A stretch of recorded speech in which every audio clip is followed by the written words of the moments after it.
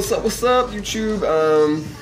Today I'm gonna be doing just a real quick tutorial. I got asked by a viewer, what was his name? Good old Johnny Rimple or something like that. Good name, man, Johnny, I like it.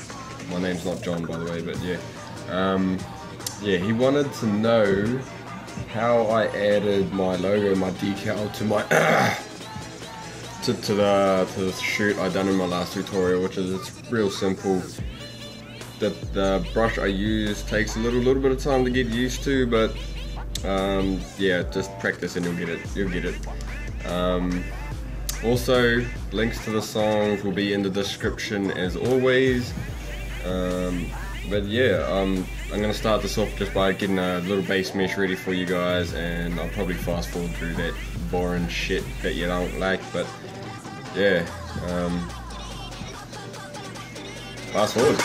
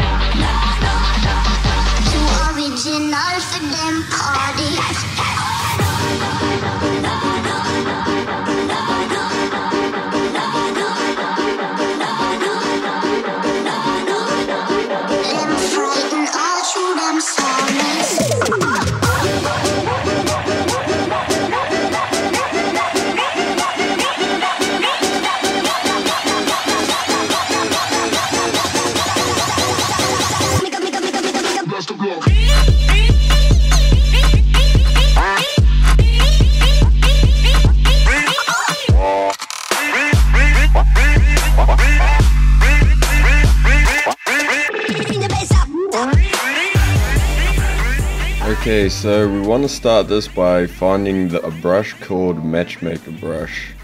This is pretty much one of the only brushes we're going to be using through this tutorial. You want to turn on symmetry by pressing Control X, I think, Shift X.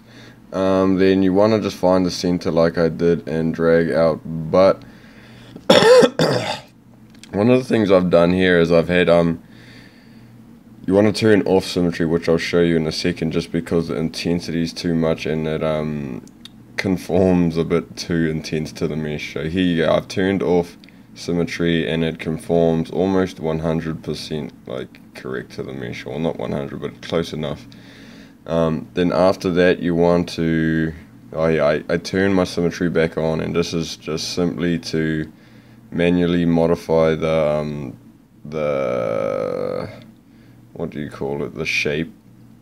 Yeah, so it just gives you a lot more control over how it conforms. So you turn your symmetry back on, select your move tool and just manually push it down on the surface until it's looking good and looking the way you want it to look.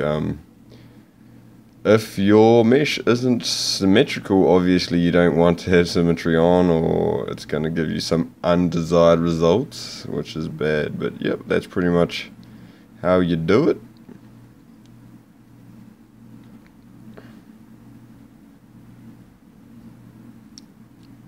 Okay, now I'm going to show you how to fix, or how to pretty much clean up if your mesh overlaps. If it's overlapping, you're going to get this sort of thing going, that thing right there. And your mesh is going to stretch crazily just because it doesn't have anything to conform to, so the rest of the verts and shit just get left behind. So you want to find, there's a few ways of doing this. There I just grouped everything into one group, which the shortcut for that is Control W. And then you want to find your slice slice curve tool, which simply makes polygroups out of the shaded side of your slice curve. And then once you've got it grouped out, you just want to go into your subtool panel, find the group split, hit that bugger, and it'll create a separate polygroup from all the polygroups within your mesh. And then once you've done that, you can simply just delete the unwanted geometry, which I will do later on in this video, I'm guessing.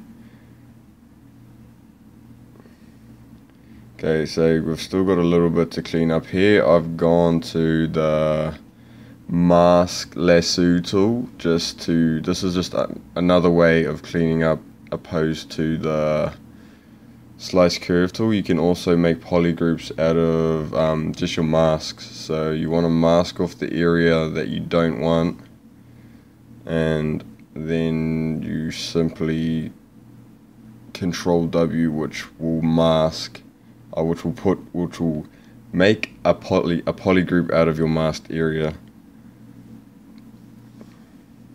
Okay, here I messed up and I tried dynameshing and it didn't look good, so I just, yeah, Control Z out of that. But yeah, once again I've just gone back to the slice curve just to I think I find it's the easiest way. I've ended up, just because the mesh is here on an awkward angle, I've ended up just clipping off a tiny bit of the actual mesh, which isn't a big deal. It's, yeah, it's just you're gonna lose a little bit of your mesh, which you can just fix later on by moving it out or just, yeah, molding it to the way you want it.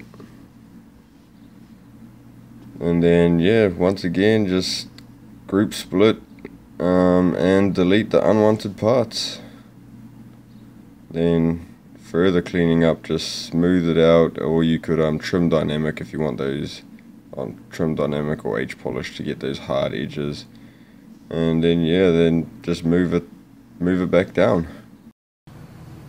So yep, that's how I get my logos, my decals to conform to another mesh. It's real simple. It's literally just two brushes, just your matchmaker brush and just a move brush. Sometimes you do have to do a little bit of cleanup, when you have that overlap and stuff, but it's not hard, really easy to get used to, and it's just, it takes a bit of practice. But yeah, that's how I do it. It's really simple, to be honest. Just playing around with the settings and stuff and just having fun with it, and yeah, you'll get it. Once again, thanks to that dude Johnny for asking me a question, man. If you have any more questions, don't hesitate to ask if I was unclear about anything, which I know I probably was, because I'm a dyslexic motherfucker like that, and I just am not clear with speaking. But yeah, if you guys like the video, thumbs that shit up. If you have another question, like I said, just drop it in the comments and I will hopefully answer. If I'm not too busy, and I will answer, because I like doing this shit. This shit is fun. And yeah, if you want to see more tutorials from me, hit that subscribe button, because I'm on 15 subscribers and now none of them probably even watch my videos, but I don't know, still I like doing this thing, man. It's fun. Yeah, so thanks for watching, and see you guys next time. Damn, I got a light up here and it's warm. It's so cold today. It's like my own little sun.